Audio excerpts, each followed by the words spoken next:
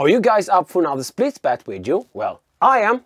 I already released a grain to glass video of this beer, which I fermented with this new for me, this angel yeast, Chinese yeast, which costs only a fraction of like normal varieties we normally use, sorry, BF16.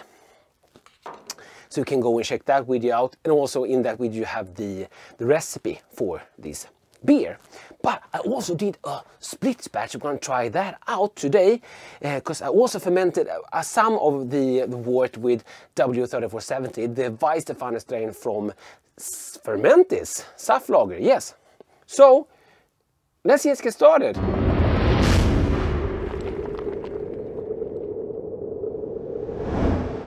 I'm Dr. Hans, this is Dr. Hans Brewery, my channel about beer and homebrewing. So if you want to learn with me how to compare with beer and brewing, consider becoming a subscriber to join the madness. Of course, hit that little bell to get notifications when I put out new videos. Don't miss any killer content going into 2021, and help out by smashing that like button. And if you're just here to troll, don't forget to hit the dislike button twice for double the impact.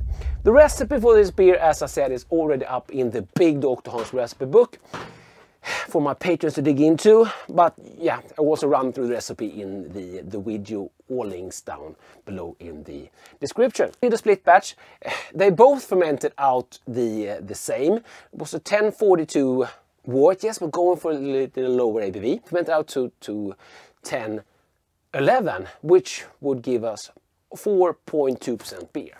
This one is a little bit more carbonated, but this was fermented under pressure, so naturally carved beer. But someone, I'm not saying who, has been stealing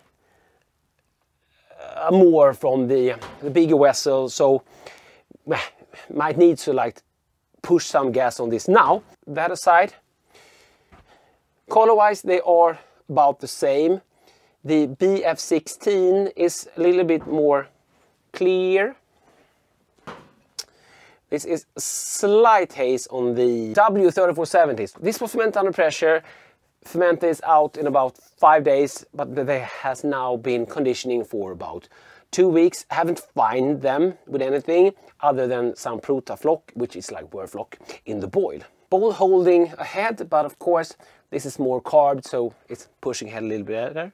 We have some peaking values, really nice, tight, white head, and both quite clear.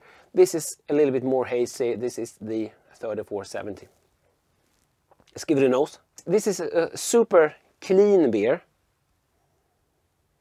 Get some of this like lagerish, not like sulfur or anything like that, but some of these lager tones. Some grainy sweetness, some, it's not very hoppy, but some citrusy there. Let's try the 3470. This is much more estery. So this is cleaner. This really has that W3470. I really dig the W3470 yeast. I use that a lot. So it has a special like flavor and aroma. So this is more like estery. Nothing bad with that, but it is what it is. And this is more like clean. So let's taste them. Cheers. Double fisted.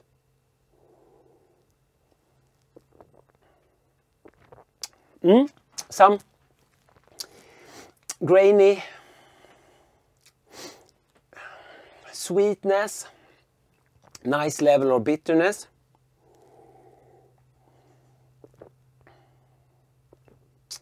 Not spicy, but nice bite to it from the bitterness.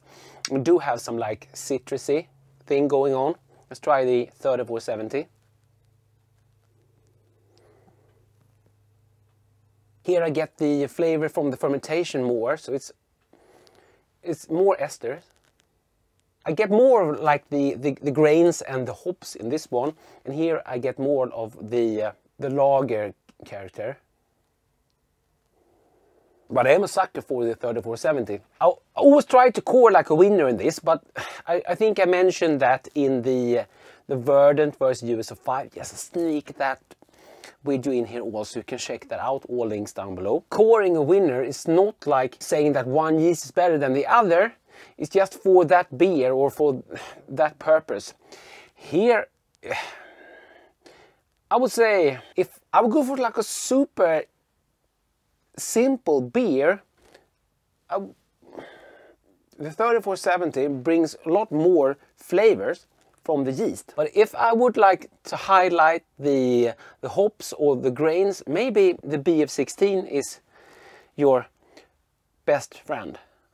So if we're gonna core a winner today,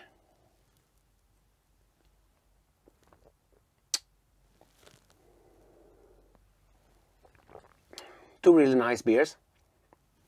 This is a little bit colder, but still more.